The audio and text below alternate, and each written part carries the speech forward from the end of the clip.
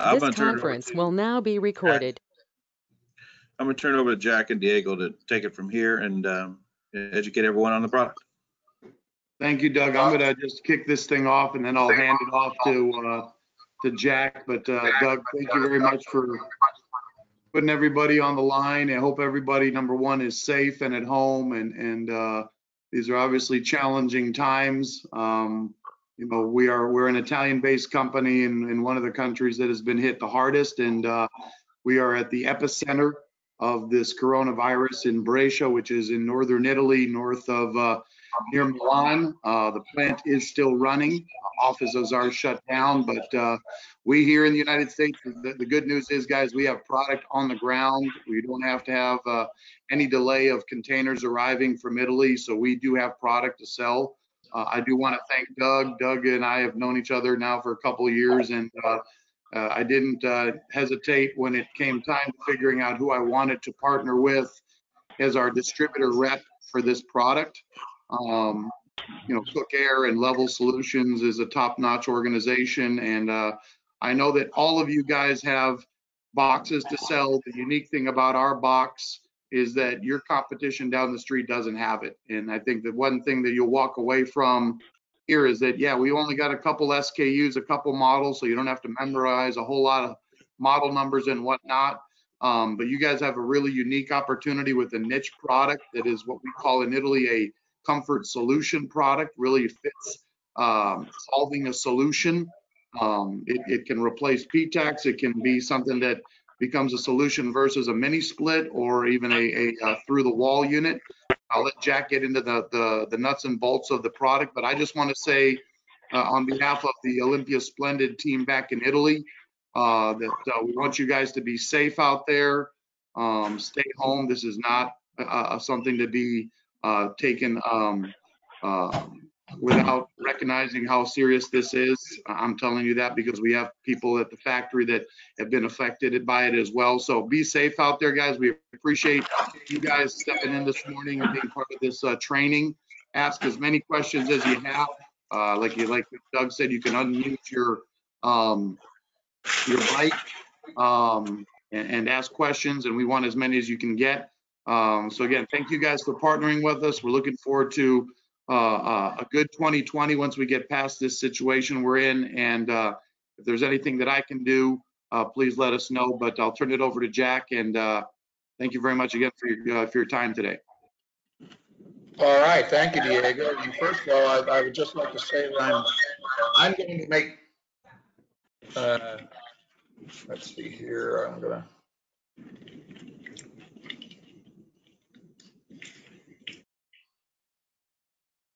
Okay, I have just turned off everyone's microphone because some people were coming through with a lot of static. So I've turned off every microphone, and I will turn them all back on again as soon as, very shortly, so that if you have questions, you can ask.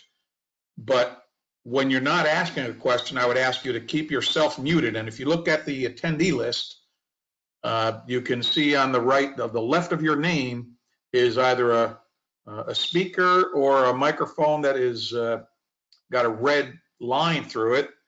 If you're not speaking, and if you want to speak, then just turn yours on, and then you can ask your question, which I very much encourage. Okay, so I'm going to go ahead and turn everyone's back on, and again, I would ask each of you, because if I leave them off, then you can't ask a question. But if you turn your own off, you can then turn your own back on. So I've just turned them all back on again, and I would ask again for you to self-mute yourself. Okay? So again, one of the things that I'm incredibly pleased with is we have 57 attendees right now, and that's amazing. And I want, as Diego said, thank you for your business. Thank you for taking the time to be here. I will try to make this as educational as possible. In my world, we refer to something called death by PowerPoint, and I'm going to try to avoid that. So if, we'll interspace some things, we'll ask some questions, And then we will make sure that everybody gets, after this meeting, I will make the PowerPoint presentation in a PDF format available to whoever would like to download it for their own edification. Because this file has about 170 slides on it, and we're not going to be doing all of those because that goes into some of the nuts and bolts of the service side, and we will use that information at another time. So this is going to be primarily a sales and marketing presentation of introduce the product.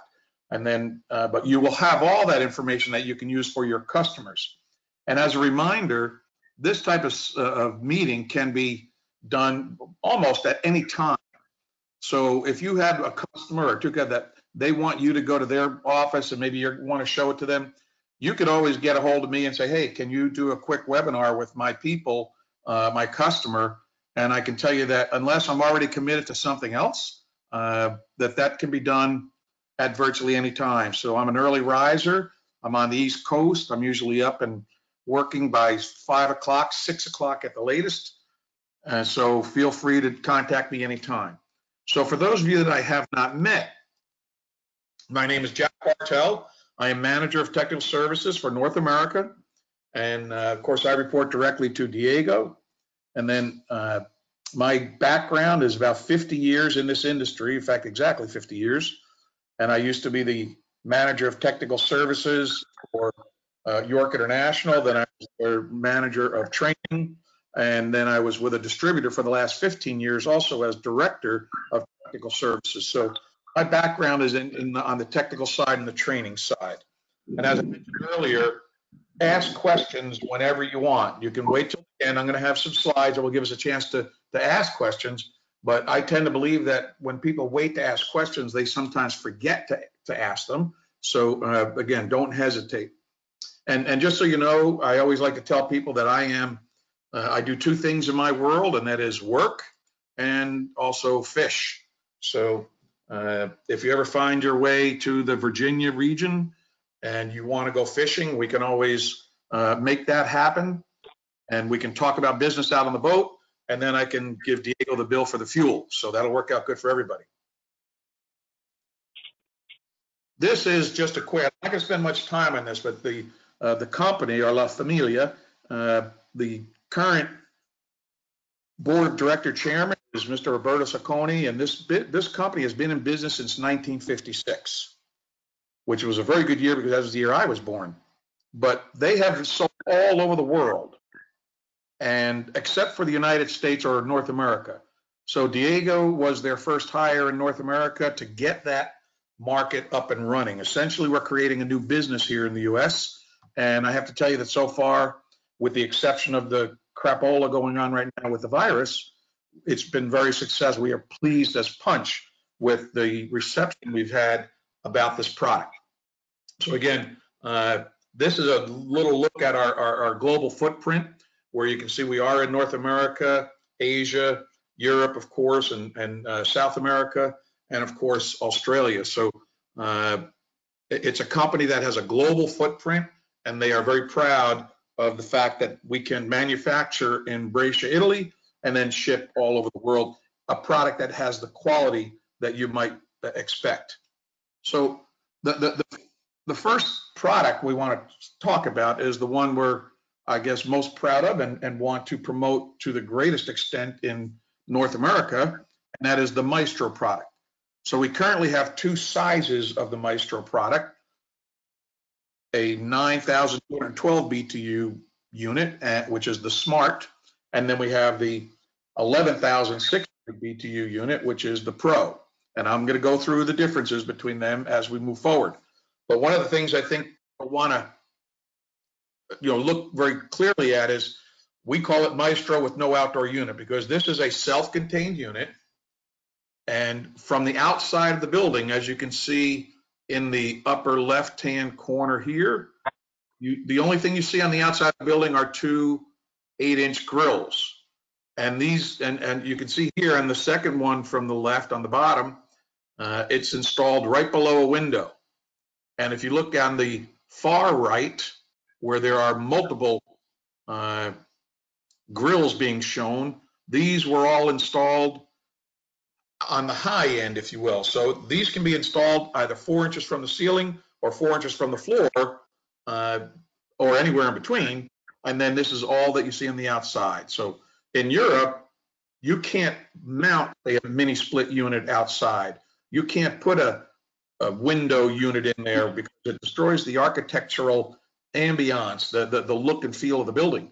So that's originally why these units were designed in Italy, and then are now being distributed all over the world.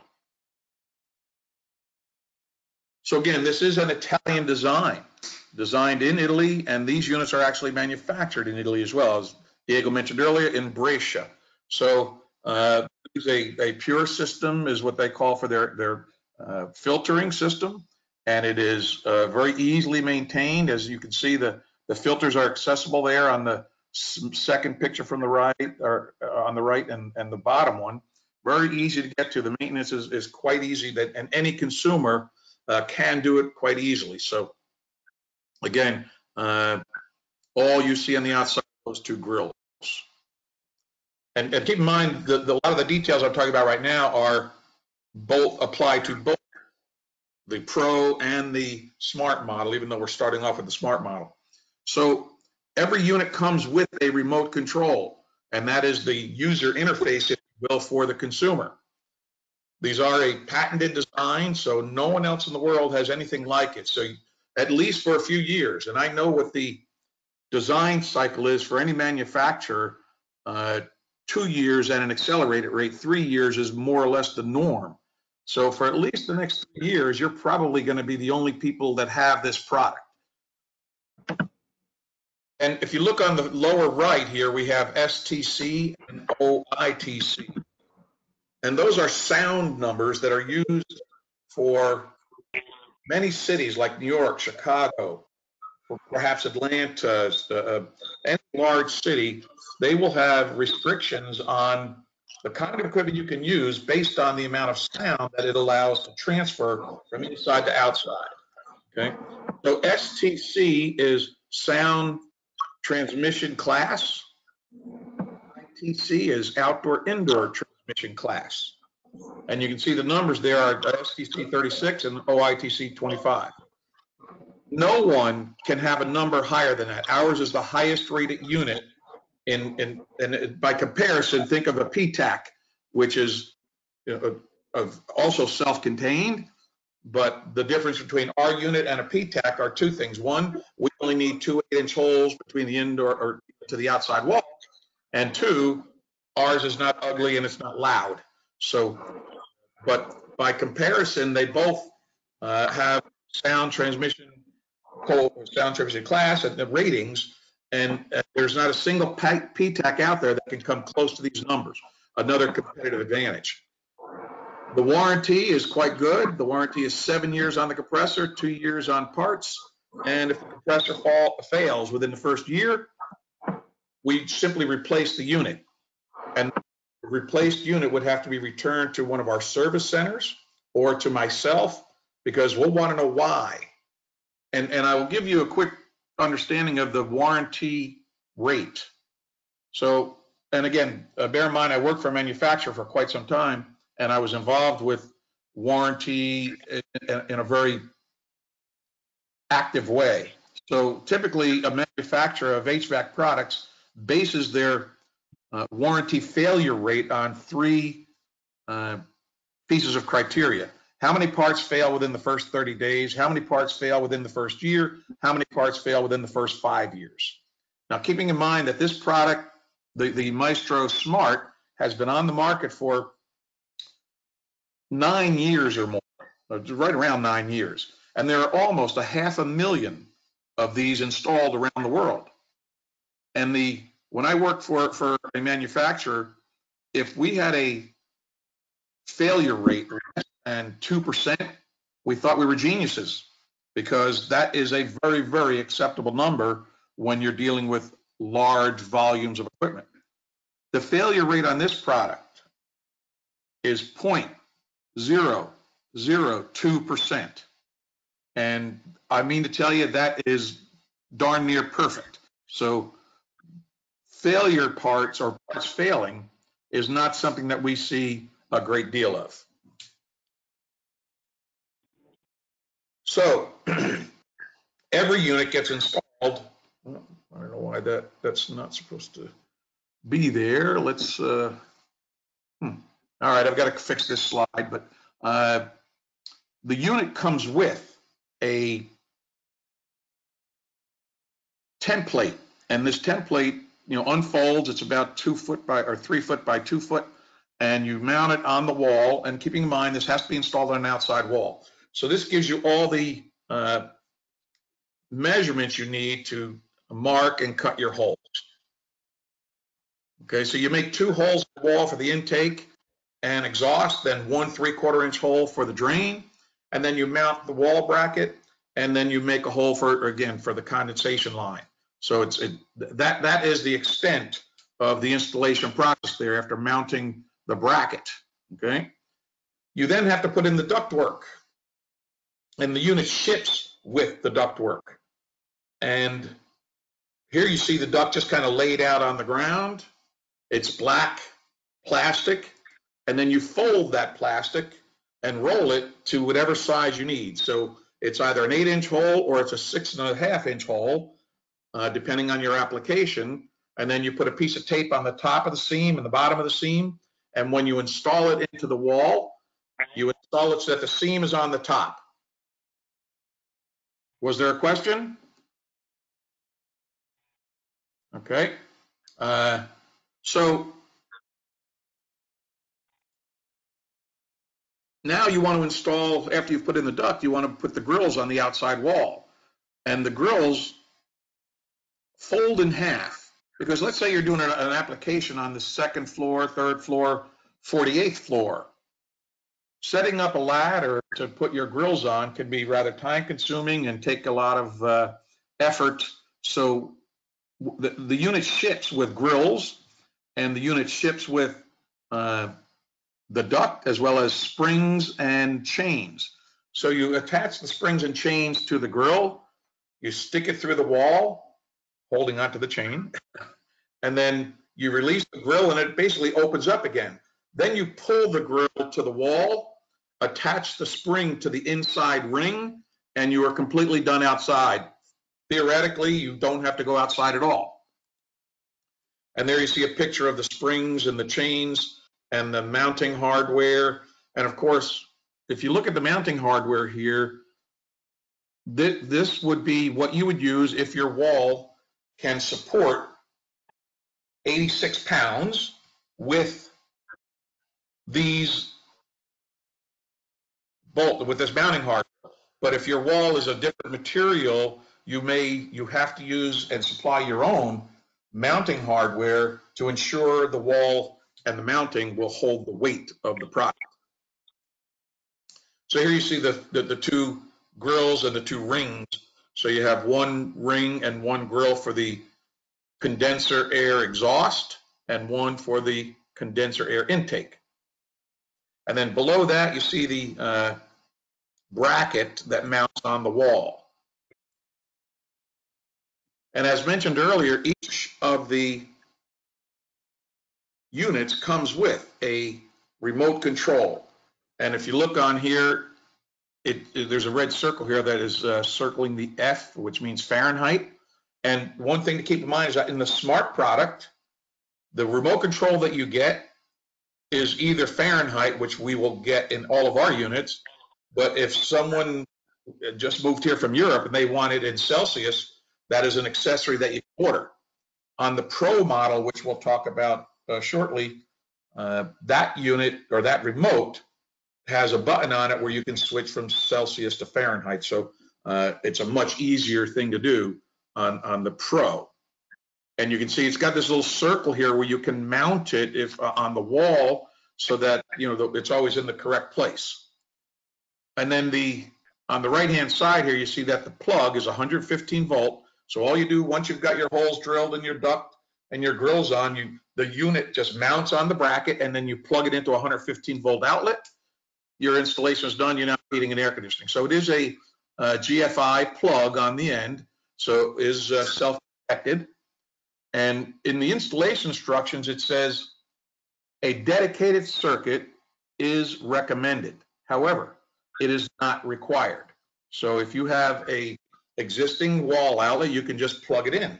And as long as that outlet does not have 2 refrigerators on it and a microwave oven or whatever, as long as the load is just a couple of lights and maybe whatever, a standard 15-volt circuit will be more than adequate, or I'm sorry, 15 amp will be more than adequate. So again, this is just a quick short video here of there is a rotating flap that you can allow to rotate up or down continuously, or you can set it for whichever path or direction you want the air to flow very easily. But I'm not going to go through that video just so that we can continue on. But if you have a building that has a glass installation, not a problem whatsoever, because that has already been resolved. We had an installation up in Canada where these fellows basically sourced clear plastic grill to mount on the outside, to cut the glass and then put it on the outside. And then they built a little frame, if you will, out of composite material, painted it white. And then you can see on the right there in picture there that it's mounted on the in the glass, and a very, very nice installation. So we are certainly open to and will help with any kind of application you have. And if we need to get alternative installation materials for that, we will help you gather those things up. So this is a heat pump. So it heats the air in the wintertime and it cools the air in the summertime. And so this is just the refrigeration. There's nothing difficult or different about this refrigeration cycle than any other standard refrigeration system. That has some additional sensors, and it has a very, very accurate algorithm in the control board to ensure this unit does exactly what you'd like. But again, nothing different than a standard refrigerant. So we're not going to go through the refrigerant system today. But of course, in the outside cooling operation, bringing in the warm air from outside and then exporting or exhausting air that is extracting the heat from the refrigerant outside. And so the inside air and the outside air, the air that's in the space and the air that goes from the outside are completely separate from one another. So no outdoor air is mixed with inside air, nor is the humidity from the outside or the humidity from the inside mixed with the outside air. And again, these are just all of the different components in the unit. And I guess my goal here is to try to have us done in an hour. But if we have any questions afterward, we can certainly stay longer. So I'm not going to go through every component here right now, but you'll have this information later. And one of the things when we go, I'm just going to go back a little bit here, the condensate slinger. One of the things that we do is in the summertime, there's almost no condensate because we take the condensate that's produced and we pump it up to the evaporator coil or the indoor coil, which is acting as the outdoor coil, which is acting as the condenser, and then it evaporates on that condenser, making the unit more efficient, and it goes out through the exhaust air as vapor. So in the summertime, you'll have little to no condensate. Hey, Jack, this is Doug.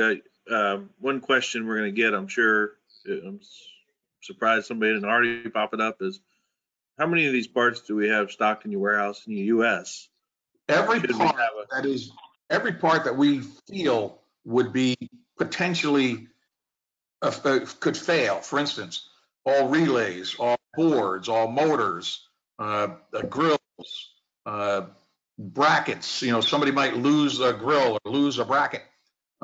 Every component is in our warehouse in New Jersey currently, and so it's in stock, and it can be shipped same day. If we get an order in by noon, we can typically ship it same day.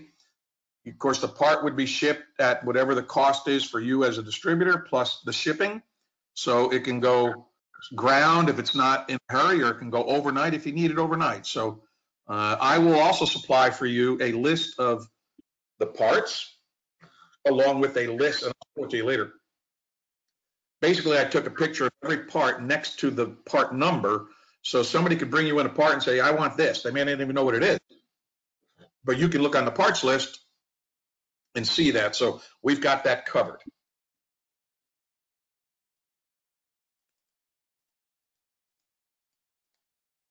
So again, from an installation perspective, these are all the components that come with the unit. So everything required ships with the unit, okay? Gasketing, intake grills, flanges, duct sleeves, screws, everything, okay? Hey, Diego, this is Aaron Brink. Yeah. Curious how much static, I know it can't go very far, but say you wanted to make a right-hand turn down and through You cannot. Let me stop you right there. These units have to be installed on an outside wall. Okay. It has to have a straight duct with no bends and no elbows, and it cannot be longer than 39 inches. So if you have an application that's an inside wall and you wanted to add an elbow and some length to it, all we can tell you is we simply cannot accommodate that application. And I'll explain why. If we wanted to make this unit to where it could accommodate that type of thing, the result would be a unit that has a larger motor and much greater sound. And to avoid that, because then we're going to basically destroy the whole design principle, we have decided, and I should say Olimpia Splendid has decided that the few applications that we can't match because of that, it is worth the price to ensure that the units are both quiet and efficient. So 3 feet, essentially, give or take a couple inches there, straight line is as far as it'll go. 39 is the maximum length that's allowable. Yep. Okay. And like I said, for the most part, an outside wall, you know, to see an outside wall that would be more than, 12 inches to, depending on the kind of construction it is going to be rare. But let's say you have an application in a knee wall, which in effect is an inside wall, but the knee wall is very short. Let's call it 12 inches, and then you have an outside wall. That's an application you can meet because you're going to go straight through into the outside, even though technically it's an inside wall, as long as the length of the duct between the wall and the outdoor grill is less than 36 inches, or I'm sorry, 39, you're good to go. Hey, Jack, let me jump in here real quick while we're on this slide. And one thing I want to point out is everything that the contractor will need to install this unit is in the box. And that's where the rubber hits the road when you're talking to your customers on installed cost and equipment cost. Yeah, we're probably going to be more expensive than that made in China PTAC or room air unit. But when you look at installed cost, which is really what you have to look at, there is no installation materials you'll need other than what we provide in the box. Of course, they'll need a way to make the 2 penetrations in the wall. But other than that, everything you need from wall sleeves to gasketing, mounting bracket, the whole 9 yards. Again, and there's a plug on it. Jack will show you. You plug it into wall like your microwave oven. That's where we have the advantage over some of our competitive or products that we fall into the same category. So keep that in mind, guys, when Doug has forwarded you the pricing or will soon. Yeah, we may be more expensive up front, but in the long run, when you look at the overall project, we are going to have an advantage because we don't have line sets, duct work, have to have the electrician out to come in and run on a separate circuit. So I thought I'd just jump in here, Jack. I'll shut up now, but I wanted to throw those 2 cents in. No, I appreciate that. And if you jump in too often, I'm just going to mute you anyway. So just keep that in mind. Hey, Jack. Yeah. Yes. This is Eric Scott. Is there a 24-volt interface available? So we have an interface that will be made available. And in Italy, the factory has a a Wi-Fi interface and a one that can connect up for remote access. But we found one in the United States that we feel is superior, and we're making a deal with this manufacturer to allow us to do that. But there's one thing that I have yet to confirm, which is, and I believe there is, I just haven't been able to confirm it, is there a set of contacts on the unit that you can connect two wires to, and then with a dry contact, say normally open dry contact that closes, will turn the unit on, okay?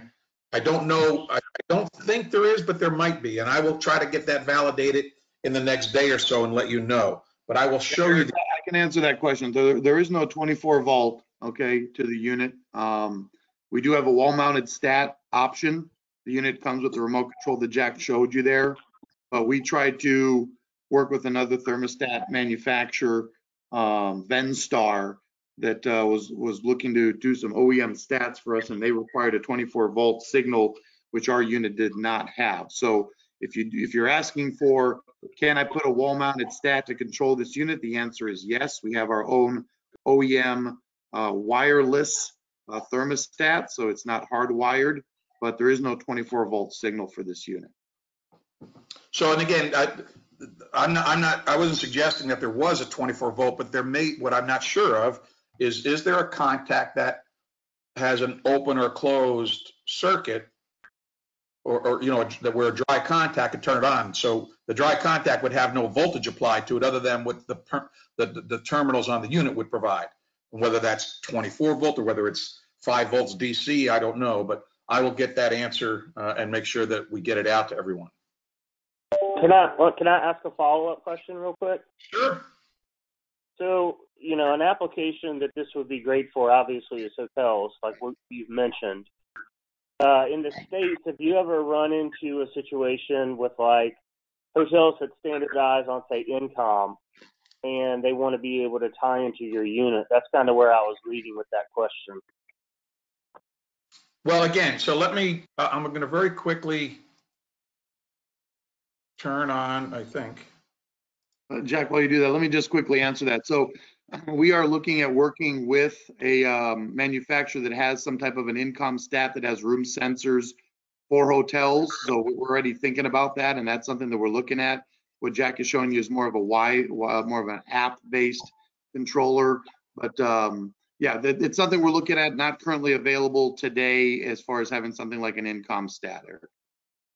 So this device that I'm showing is, I think it's absolutely perfect for our application, because this does nothing more than you download their app, and then you take the remote control from your unit, and using the app, it basically sucks out all the information from the existing remote and replicates that. So it does a Vulkan mind meld, and it now can do everything that the remote can do.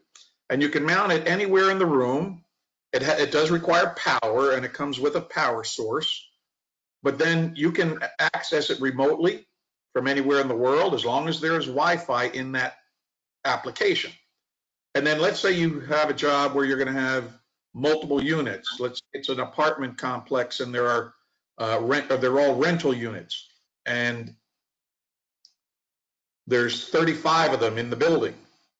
Going to the desktop app, you can look at all 35 of them and control them, and there's no cost for that. So this will be available as an accessory, and it will give you the ability to, because a lot of like hotels and apartments, remotes aren't really something they like to see, because remotes can take a walk, but this can be mounted on the wall, and then it doesn't go anywhere, and it can be accessed from anywhere. So it's one of the things we're looking at, okay? And I won't make you look at me the whole time, so I'm gonna turn this off. So hopefully that addresses your question, and we'll have other options as well. Hey, Jack, one more question, and I apologize for hogging time, but No, we have all the time we need. Inverter compressor? So I will certainly get to that, and it's a very good question. The smart unit is single stage compressor. So essentially for the operation of the compressor, it's on or off, on or off. The Pro, which we'll be talking about next, is in fact an inverter driven compressor. So it will go from 35% approximately to 100% capacity.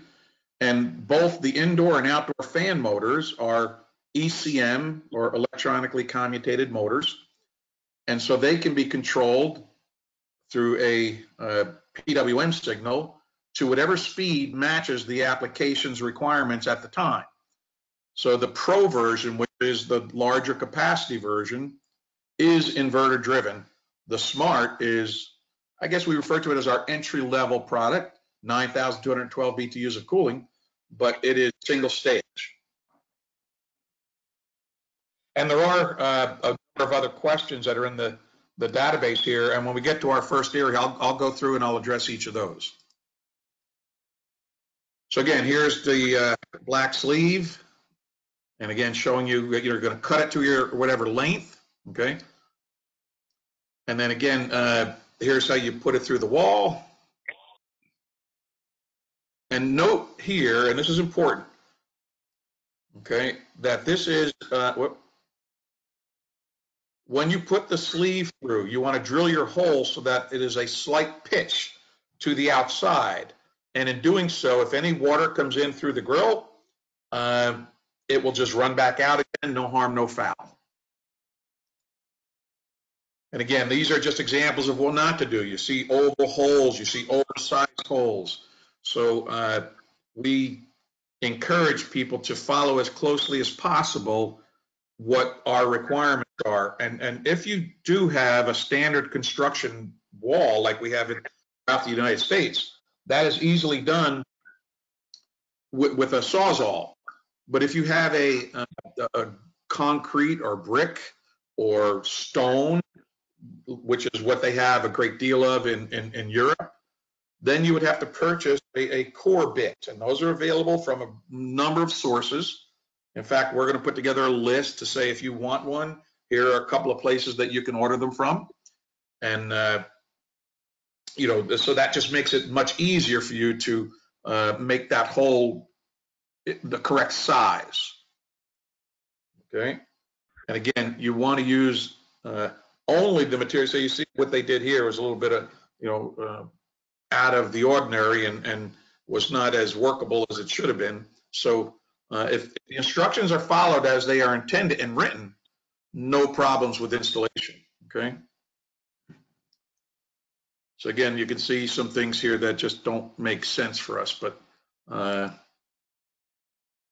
now we are looking at, and this is the grill that comes with it, and if you look up there, it says only original factory supplied grills should be used, or third-party approved grills or equivalent free section grills are permitted. Otherwise, the factory warranty can be voided. So we're working with a couple of different vendors because you may want to have a rectangular grill just because of the appearance and how it fits into the architectural design of the building. But if that's going to be done, we have to make sure that we are not reducing the airflow or changing the characteristics of the air that's flowing into the unit, because that could impact capacity and efficiency. So, you know, if you have an idea for something or someone that says, hey, can I use this? If you run it past me, I can take a look at it and say, well, I think that should be fine, or I would say stay away from it. But we would like to be involved with that decision so that we reduce the amount of units that may have issues in the field, okay? Now it says here no mesh or filters are in the grids, okay? Except those approved as an accessory by Olimpia Splendid. And so I'm doing some testing right now on some, because I'm actually currently in Florida, and they have geckos and bugs that are as big as geckos. And so they want something to prevent these critters from coming in. And so I'm looking at a type of grill, or I'm sorry, a type of mesh that would be small enough to allow it to be installed, yet large enough to not restrict the airflow to a detrimental level. So for instance, if you have as I mentioned earlier, you can put in an 8-inch grill or 8-inch duct or a 6.4-inch duct. If you put in a 6.4-inch duct, you suffer a little bit, not much, but a little bit of capacity and efficiency loss. So my goal will be to develop a grid that we can put inside to prevent the critters, but it will have no more and hopefully considerably less impact on an 8-inch installation than it would be if it were the 6.5 installation, which is already approved. So that will be coming down the road.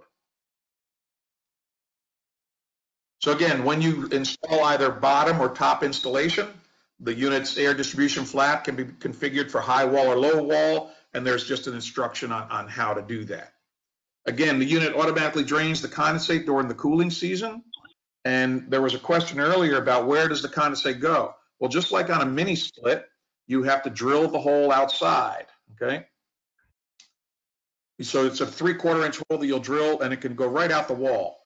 Or if you're in an area where there are restrictions to that, then you can keep it inside the wall and go to a drain that's nearby, or you can put a small condensate pump at the bottom and pump it to where it has to go. And that would also be the recommendation if you were in an area where you would have significant operational time below 32 degrees where the condensate can freeze. So again, you see that bottom picture there, it shows, you know, that it's pitched slightly down and it's just going outside. But there are 2 drains on the unit. There's one that goes out the back, and then there's another one that goes straight through the bottom. And you get to use whichever one makes the most sense. And here you see the condensation slinger, which again, this is just to show you how it's controlled. There are 2 floats in the unit. The lower float is a normally open switch that when it closes, as the water level rises and closes, it takes, in the cooling mode, it pumps the condensate up to the slinger and it just flows across the condenser and evaporates. In winter mode, we can't do that, so it doesn't get activated in the winter mode. And then there's a second float that if the drain becomes clogged, it does nothing more than turn the unit off. So it's a normally closed switch that opens. And when it opens, that says, I have too much water, I don't want to flood my space. And so there is an alarm for that you would see. And then typically the correction to that is unclogging the drain line or cleaning the drain pan, or ensuring that the floats are working correctly, that sort of thing. So that's a simple troubleshooting action for anyone that, you know, there's a service-oriented individual, okay? And there you see the condensate flow switch number 1 and condensate flow switch. One is lower, one is higher, okay? And again, the slinger is up along the top of the condenser coil. And there you see just a look of the, you know, that's actually what it looks like on the unit itself with the back cover taken off. There is a check valve in the system for ensuring that our refrigerant flows in the proper direction. And there you see a check valve also for condensate management. And there's also a drain. Yes, go ahead. Looking at the piping and the pictures you're having, is there any service valves on this unit? Or is this a sealed unit?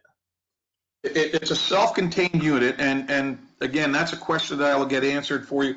I have a breakdown of parts that show a service valve, but I haven't seen one. So I'm going to say that currently, until I can confirm otherwise, that there are no service valves. In other words, and I believe that is the case, that there are none. So the intent is, if, first of all, service valves are potential sources of leak.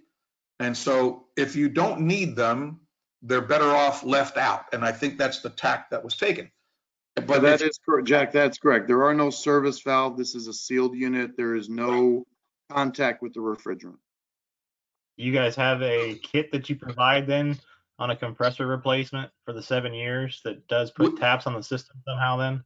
We do not, but we can certainly do so, because all it would involve is installing a field, because you're going to have to open the refrigerant system anyway. If you, let's say it's a compressor failure or a reversing valve failure, whatever the refrigerant part is, you would have to put on a removable service valve, you know, one that you would use for a room air conditioner that pierces the unit. You install that, recover your refrigerant if it's not already gone, replace your part, and then you remove that portable one and you install a T into that line that has a service valve. And then now you would have service access, and it would just be the technician's responsibility to ensure that it is installed and brazed in correctly using nitrogen, just like you would with any replacement. And that would be, because again, if you think about the failure rate we have, it is very, very low. So it's all about. Let me jump in here real quick, guys. Let me make this really clear. The reason that I came up with the 7-year compressor warranty, and you guys that are all seasoned HVAC guys out there, if the compressor is not going to fail in the first year, it's not going to fail. And the reason I put 7 years on it, because of a new product that isn't known, I wanted it to be, for lack of a better term, a very sexy warranty that was appealing not only to the contractor, but gave the end user peace of mind. So if your compressor fails, we're going to give you a brand new unit. That's our 1-year guarantee that if the compressor fails in the first 12 months, no questions asked, take the old unit off the wall, hang the new unit on. There's no other installation that needs to take place. The holes are already there. We're not going to start messing with the refrigerant circuit. Now, we are going to be setting up, and Jack is in charge of this, of what we call service centers around the United States, that if we get a unit that does require a compressor replacement, that we can have a service center do that. And let's say that it's outside of those first 12 months, then we would probably go that route. But I can tell you, based on the fact this unit's been sold for 20 years all over Europe and other parts of the world, with the failure rate that the warranty rate that Jack touched on, you guys won't have a failed compressor. And if you do, we're going to take care of you guys, get you a new unit. Because to get into this unit, guys, it's a pretty compact unit. There's a lot of things inside, and it's not the easiest thing to start going in and start changing out a compressor. So we're going to do the right thing and take care of the customer. And because we're using LG rotary compressors, could they have a bad batch of compressors? Absolutely. What we want to make sure we do is we take care of you guys as Cook Air and Level Solutions, and then we'll deal with LG if there's a bad batch. But rest assured that you got 100% backing. If something goes wrong with the compressor, we're going to give you a new unit if it's within those first 12 months, or work with you guys if it's literally just outside those. But you guys all know that typically compressors will fail relatively quickly if it's a bad compressor. So when I was at the factory in Italy back before anybody even knew what coronavirus was, back in November, I sat with the service staff in the office, and then I visited a service center very close to Brescia. And this particular service center, their modus operandi, if you will, is if a unit breaks down, they go to the house and they take it off the wall, they put a replacement on the wall, they bring it back to their office, and they troubleshoot it there, regardless of what it is. They even do that with maintenance, where they'll go and bring it back to their office, and they clean it at their office, and then they go back and they take the other one off the wall. And so we have a larger territory here in the United States, if you will. And so that's not my expectation that every contractor will do that, especially for maintenance, because it's really quite easy to maintain and to clean.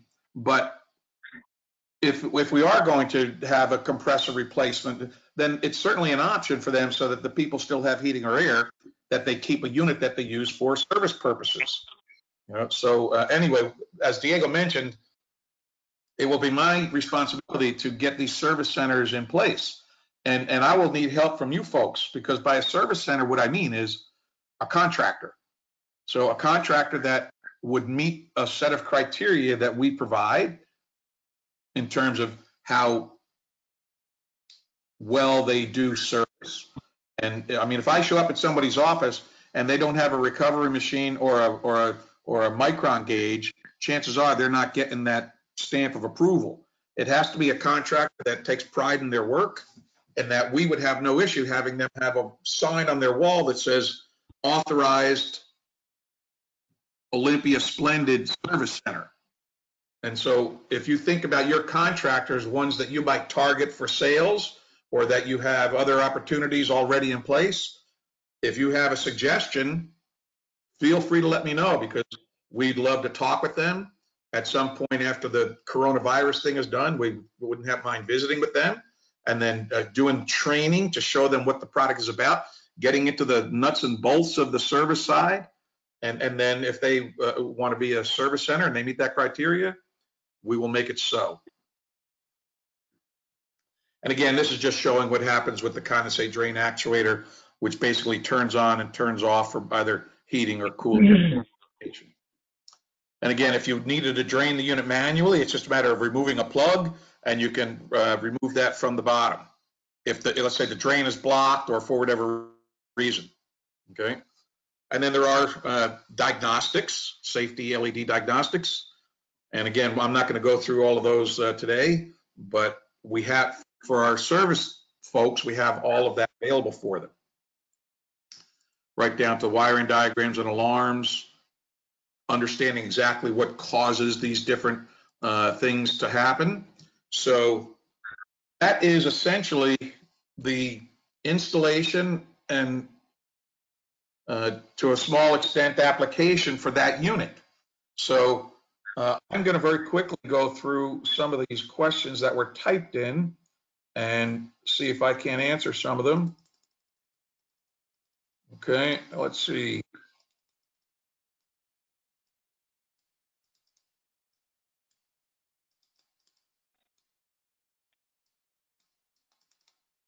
Do PTACs also have STC ratings that we can use to compare and contrast?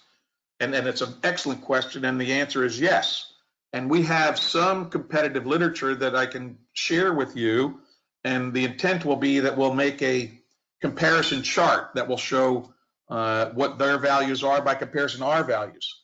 And you're going to find that's going to be an excellent tool to use in your marketing, because nobody comes close to our numbers.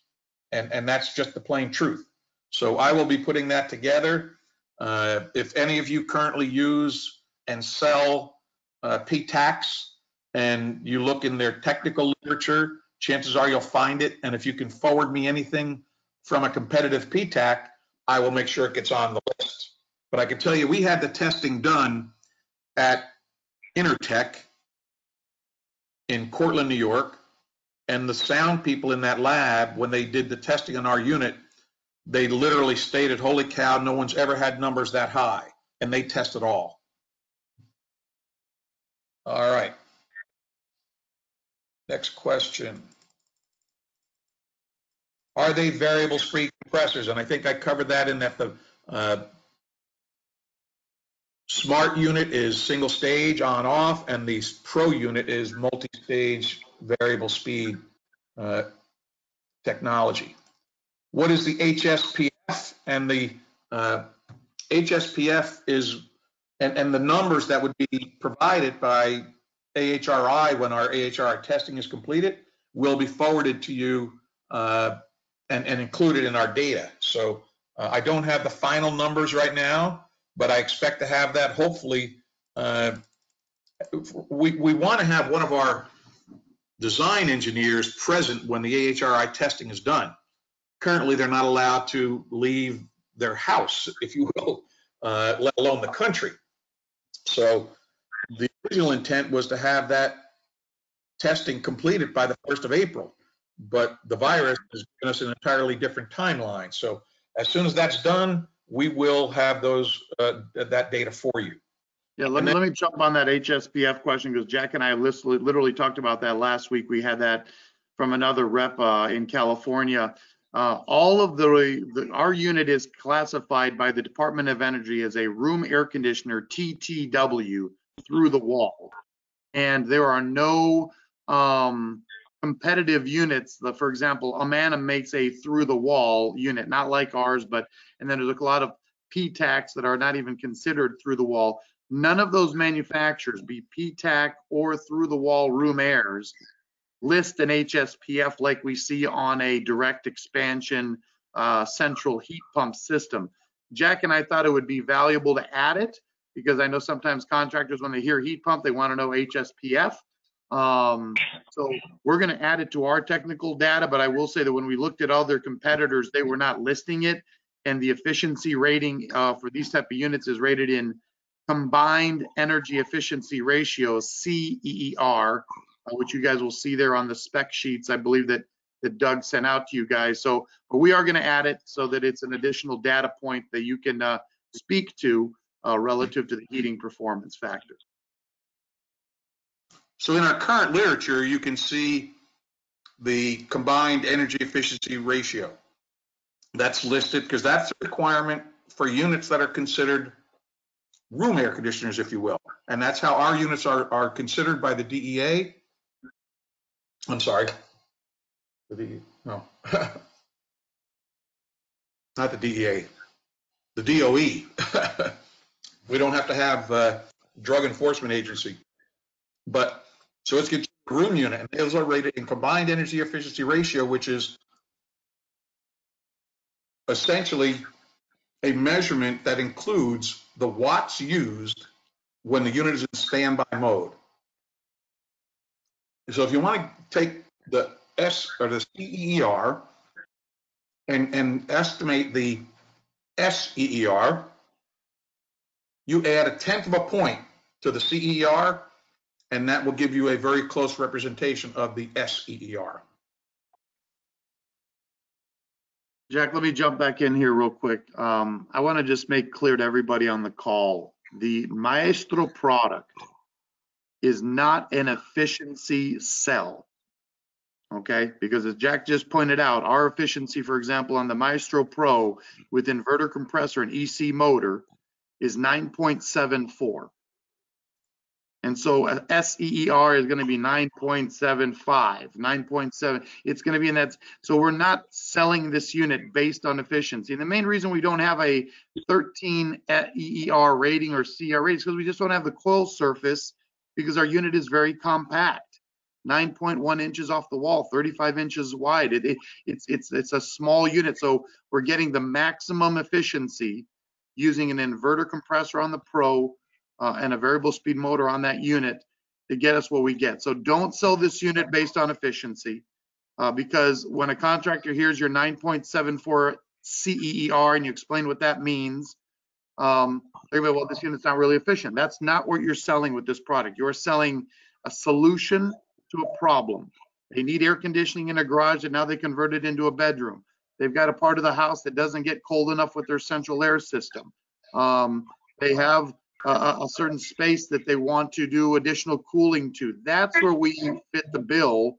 Also, when you start talking about sound and ease of installation and those type of things, but please don't lead with efficiency when you guys are doing your sales presentations, okay? All right.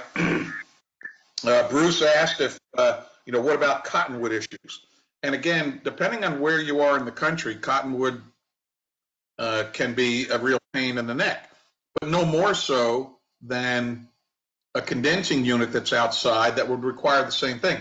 So we do recommend that the coils be cleaned on a yearly basis, just like any unit.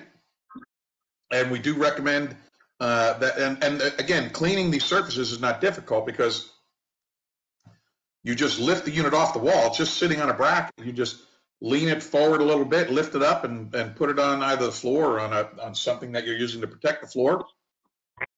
Take the front body off and clean the coils and put it back together and mount it back on the wall. Very quick, very efficient.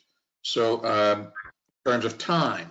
So, and this grill that we're looking at, or I should say the grid, will help to mitigate that as well. And the intent of this grid is going to be that it can be removed by either taking the outside grill off or taking the unit off of the wall and just reaching in and pulling it out.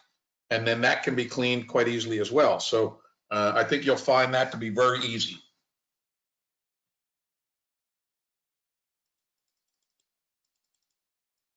And someone keeps asking if I can make them the presenter, and I guess I certainly can, but we'll just wait till the end of that, and you know, we can see what that is. Another question. It may sound goofy, but do you offer a personal use discount if a contractor was to put one in his own office? I know we can discount, but I'm just curious, and I'll let Diego answer that.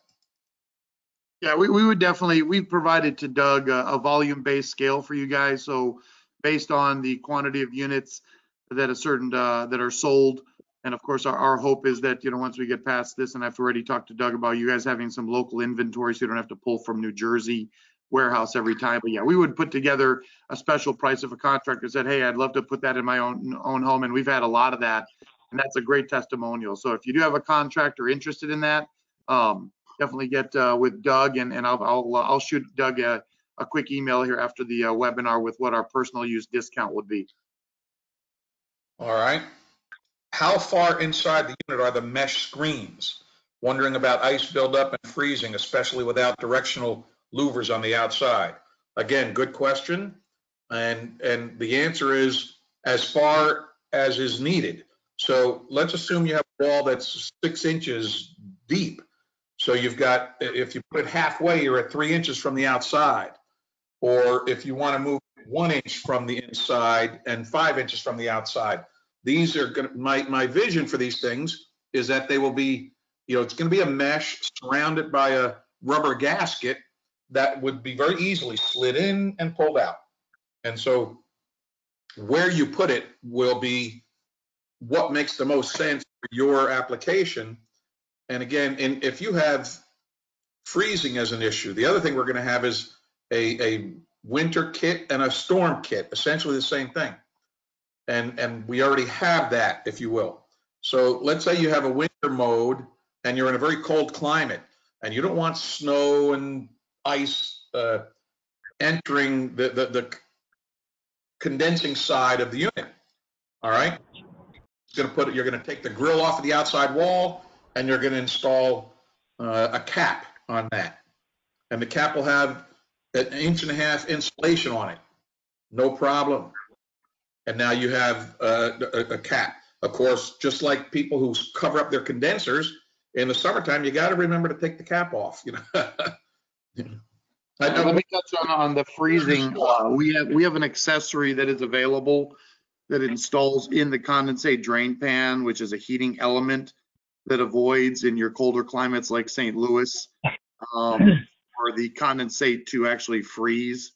So in those colder climates, we do have this as an accessory. It's a heating element that makes sure that there's no freezing of the condensate in the pan.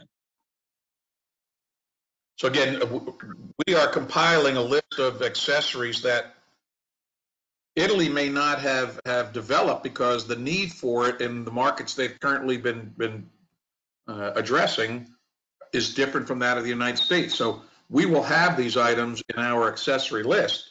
And if you come across an item that you think we don't have, or an accessory that you think we should have, please let us know about it, because we don't know what we don't know. But once we do know, we'll try to get the answer. All right. Have you developed, or are you thinking about a display that we could show this in our showroom simulating an installed unit? And in fact, we have one that we developed for our trade shows.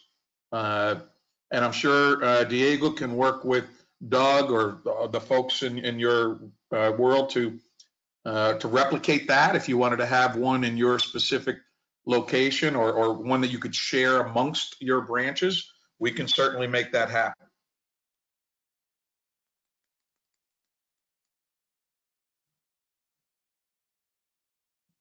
And Bruce, true, but it should be listed because the industry is going this way. And I'm not sure what that was referencing, Bruce, but if it's one of the, like SEER or EER and HSPF, rest assured we will be providing all those numbers. In fact, we are getting a complete AHRI certification done on the unit, which, because of how the unit is classified, is not required for this unit. However, we understand that contractors, distributors, architects, engineers in the United States all use that AHRI number as a cornerstone of a decision to use a piece of product.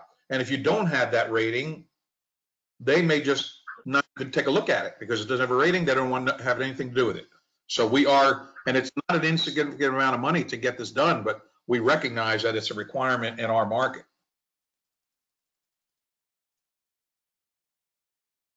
Yeah, so Tim actually came up with and I have that information on Amanis PTAC, which is their STC is 31, ours is 36.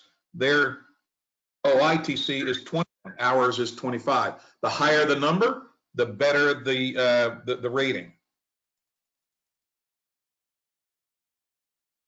And the question from Brian, how long have you been selling in the United States? I believe we're approaching just about a year now because Diego was brought on board. Correct me if I'm wrong, Diego, but about April of last year. So yeah, it's about 2 years. We started in 2018. Keeping in mind, guys, we've been selling this for 20 years since 1999 in Europe. So as far as credibility of installed units, we have over 500,000 units installed. In the United States, obviously, we are new, and so the installed base is less. But we can definitely lean on the fact that we've got plenty of units installed in cold, humid, hot conditions, old buildings, new buildings. So I think we've done the field testing to where we're comfortable, but we're just getting started here in the United States, so we're not going to sugarcoat that, but about 2 years total. So another question from the field is, do you have literature that explains STC and IOTC and what those numbers mean? And the answer to that is yes, and I can provide that to you without a problem. And again, these numbers have a greater impact in cities than they do, say, in the countryside. So, but those numbers are valuable and can be used to your advantage, whether it's a requirement or not, because again, when we have the competitive literature that shows our unit is considerably better, another advantage for you. What senses the temperature, the remote or the sensors in the unit? It's the sensors in the unit. So the remote control has a temperature value that essentially is, what do you want the room to be? And then there are sensors on the unit that measure what the humidity level is, as well as the dry bulb temperature on the unit. So you can't look at the unit, you can't look at the temperature of the room on the remote. And I think that's all of the questions that I had that were written down. So if there are no other questions, I'm going to move on because we're certainly going longer than we thought, but there have been good questions, so I have no problem continuing. So basically, everything we talk about installation-wise for the Pro is exactly the same for the Smart that we talked about is exactly the same for the Pro.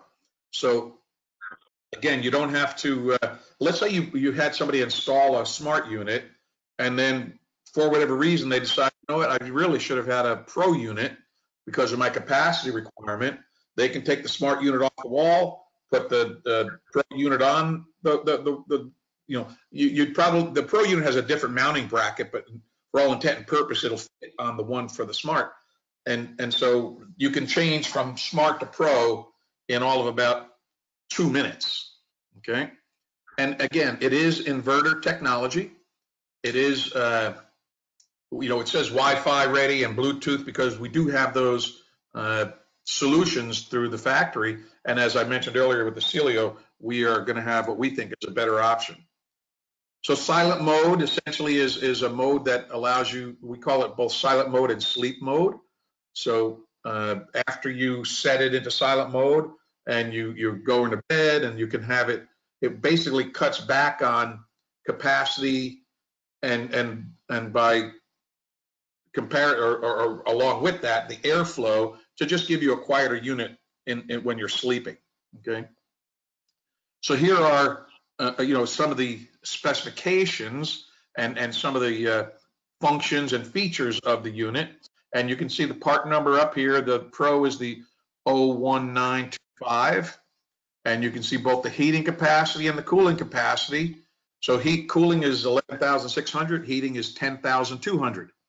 And I know the question will come up, but you cannot add electric heat to this unit. There is no electric heat accessory, and we cannot allow a electric heat accessory because the unit is essentially made of composite plastic material, and that would never get UL approval. So yeah, let me touch on that, Jack, real quick. So in Italy, the model that we sell equivalent to this does have an electric heat option. UL initially, when we were going to do the certification, was not saying no, but they were creating a little bit of concern. Our generation 2 of the Pro, which should be released in about 12 months, if not sooner, will have a 1 kW electric heat option, but today we do not have that.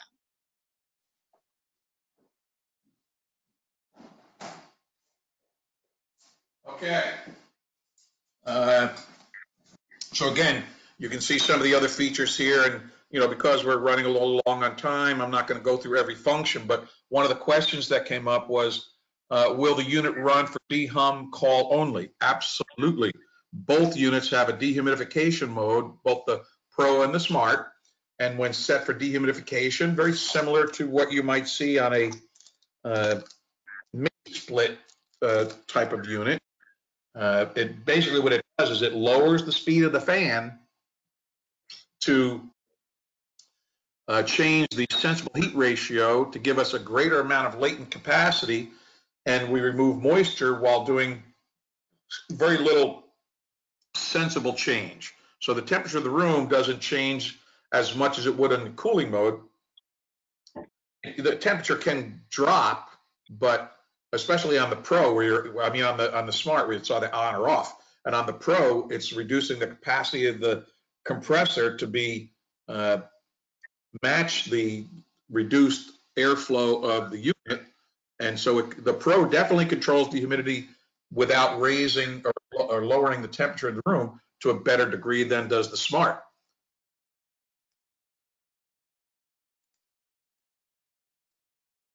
All right, so again, I'm not going to go through all the installation stuff here. I think there were a couple other questions that popped up, one on dehumidification, one on low temp. So what is the lowest rated temperature in heating, and do we have a chart to provide to customers on D rate of performance? Again, excellent question, and we basically tell folks that our unit can provide all the heating capacity that is efficient by comparison to electric heat, if you will, down to 5 degrees Fahrenheit. Below 5 degrees Fahrenheit, then our recommendation is if you're going to have significant numbers of hours, operational hours below 5 degrees, then you need to have some additional source of heat for those conditions, whether it be an electric heater installed in the space separate from the unit, whatever that might be. And then do we have a curve that we can provide? I do have a curve, in fact, for the Smart unit that I can provide that shows you what your capacity will be at the AHRI design condition, say up at 47 degrees, 17 degrees, 7 degrees. So I can provide that to you, but again, we tell folks if you're going to have temperatures below 5 degrees, you should have some additional source of heating. For instance, one of our biggest markets that we're hoping to get into is in Alaska. And in Alaska, they don't care whether there's a heat pump or not. They have no use for it because they provide all the heating they need through either steam, hot water. They do a lot of, hydronic, some electric, but so they want this for the summertime because last year they had almost a month, and because of course temperatures it seemed globally are going up, but they had almost a month over 90 degrees. So nobody had air conditioning in 20 years ago. Now everybody wants it, and this is a perfect solution.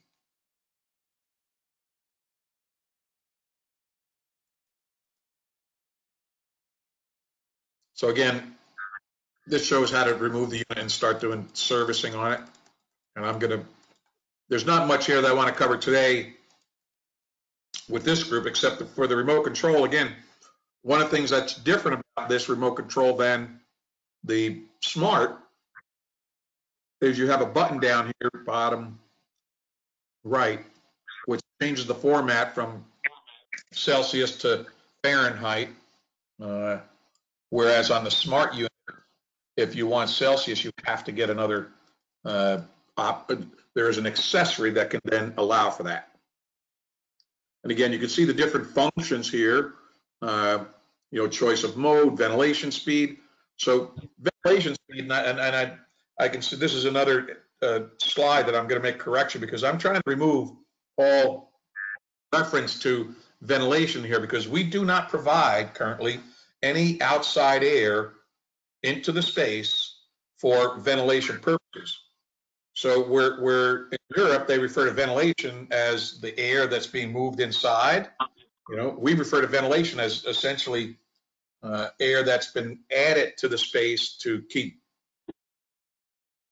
energy quality control of air, the health and of the air in check. So I will be changing, and I thought I did this on all of these slides, but I can see I missed this one. Instead of saying ventilation speed, it should simply say fan speed. An oscillating flap, we talked about that earlier. You have that flap that can go up, down, and you can either set it for full oscillation, or you can pick the direction you want it to be, and it will stay in that direction. And this is just a display of all the different icons you would see. And hey, Jack, why don't you jump right now? Because this is a sales presentation, not service. So why don't you give these guys a little bit of a sneak peek on what's coming? Because just so you guys know, Maestro is just 1 or 2 pages of the 50-page catalog that we have at Olimpia Splendid. We will be introducing new products every year is our goal. You guys do have access today. One of the other products we stock in our New Jersey warehouse without having to go through slides because it's very simple, are portable air conditioners. I know that these are mostly what you may see at Home Depot and Lowe's and whatnot, but I know that some large distributors like you guys, sometimes there's contractors that want to buy a portable air conditioner because they're waiting for their central air system and they just need some temporary cooling for a customer. So we have those available. It's called our Dolce Clima, which means sweet comfort line in 10 and 14,000 BTUs. So that's something that will be available to you guys and is in stock if you need some. Like I said, some larger distributors, they do carry that. But what I wanted Jack to go to, and you just went by it, Jack, was the B2 Air, our 2-pipe and 4-pipe chilled water fan coils, which will be coming out probably at the ASHRAE show next year, so January 2021. And we'll touch real briefly on these without taking any more time because we're well over our time. But this is something pretty exciting that's coming out in 2021. So again, these are the B2 Air is basically a fan coil unit that can be in a variety of applications. It can be 2-pipe, meaning either cooling or heating. So either hot water or chilled water, or it can have both coils.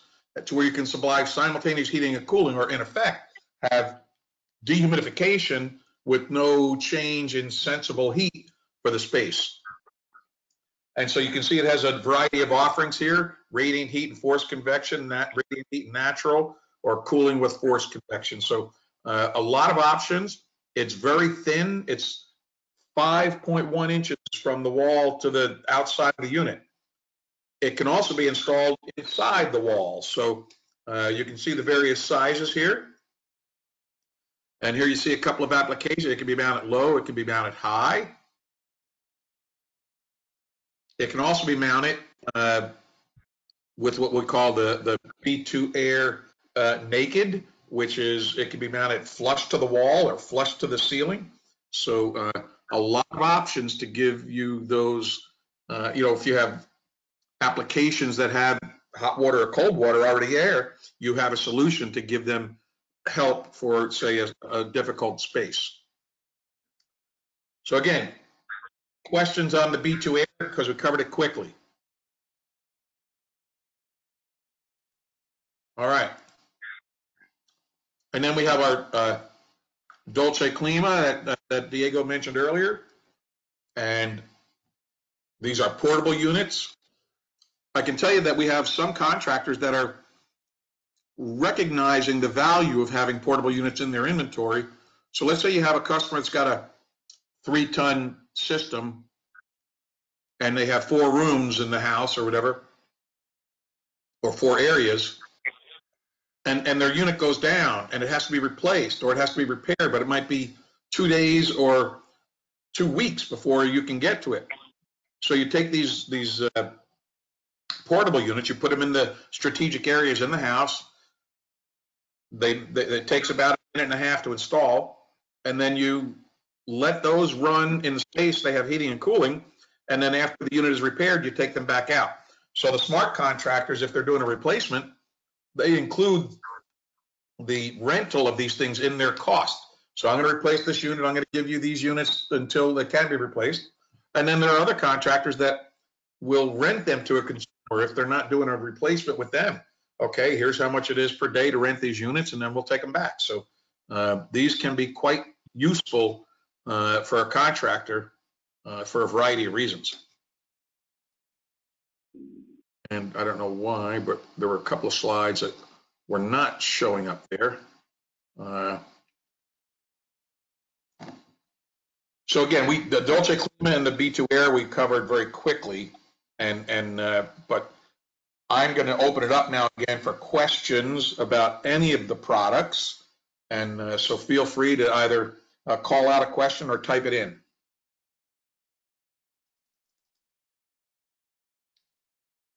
So I don't hear anybody chiming in. We answered a lot of questions already. My cell phone is 405-664-2075. So if you have questions after we hang up, do not hesitate to call me, and I will do whatever I can to answer the question. If it's not one I can answer, I will get it for you. So if there are no other questions, we'll go ahead and end the session. Thank you all for your time. We very much look forward to doing business with you. We look forward to the end of this COVID virus nonsense so that we can go back to whatever's going to be normal after this. But thank you all, and we'll look forward to working with you. Hey, thanks a lot, guys. Nice job. Thank you.